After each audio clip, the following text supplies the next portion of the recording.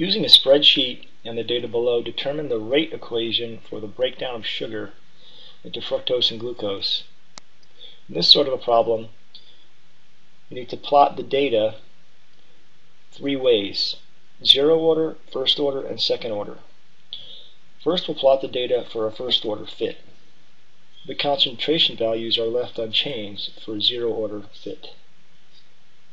Because of the curvature in the blue line, we need to proceed to first order and second order fits. For a first order fit, the natural log of the concentration values are taken.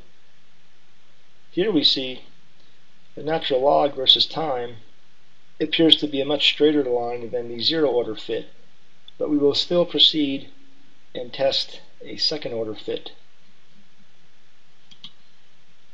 1 over the concentration values is taken for a second order fit. Plotting those values against time, we see a noticeable curvature in the line. Therefore, the reaction is first order.